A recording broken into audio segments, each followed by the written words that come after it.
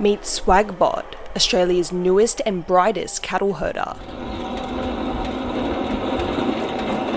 The AI-powered robot was created by researchers at the University of Sydney, with the aim of making cattle farming more efficient and sustainable. The machine autonomously analyses the plant health, type and density of fields, and directs cows to the most nutritious areas. Once the cattle are used to the robot, they will follow the robot around. And so if you move to certain parts of the pasture, the animals will follow through. And if you stop, then they'll stop and they can graze that particular part. This avoids overgrazing and preserves the soil's nutrition, which in turn supports plant health and livestock capacity. The machine also helps farmers monitor the health of their cattle. It senses assessing the animal's movements to create a unique profile for each member of the herd.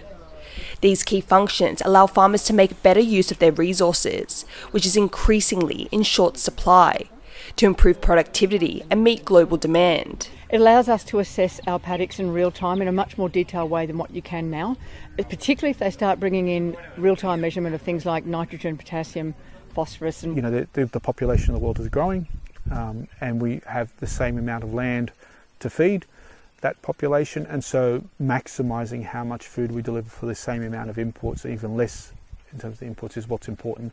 And the only way we can do that is with precision agriculture. The precision of the technology also makes cattle farming more environmentally friendly. So using less chemicals, using less water, and both of those things really lent themselves towards robotics. Swagbot may prove to be a game changer for a major beef exporter like Australia, which faces a hot and dry climate. And it's just the beginning. Amid a growing trend of robotics being developed for the agriculture industry, scientists are confident there will soon be more robots like this one on farms in Australia and around the world. Dolphine, Chen and Rosie Grenenger for TaiwanPlus.